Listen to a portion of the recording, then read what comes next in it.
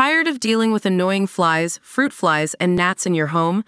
The Zevo Flying Insect Trap is your ultimate solution. Don't wait. Check out the link in the video description now to get your Zevo Flying Insect Trap on Amazon and enjoy a bug-free home today. Sarah Foster is choosing to stay private about her personal matters, particularly regarding her relationship with Tommy Haas. During a recent Instagram Q&A session on September 24th, when a fan pressed her on whether she owed an explanation about their potential separation, Sarah firmly stated, "I don't think I owe anyone anything, honestly. But I love you guys."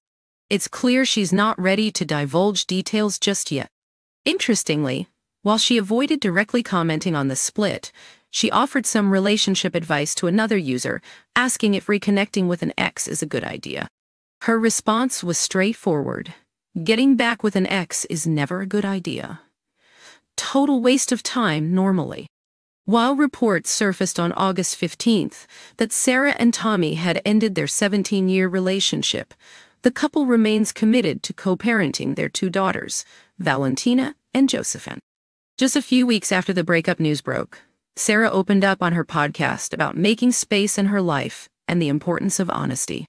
She said, "I have walls everywhere, and it's only been in the last 2 years where I've decided I don't want those walls anymore.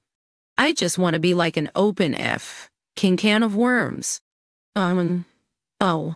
Reflecting on her journey, Sara emphasized her need to surround herself with authentic people as she departs from connections that no longer serve her.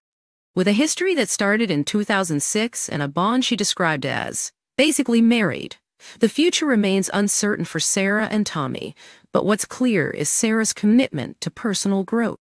We'll be keeping an eye on how this story unfolds, so make sure to like, subscribe, and hit the notification bell for updates on the latest in celebrity drama.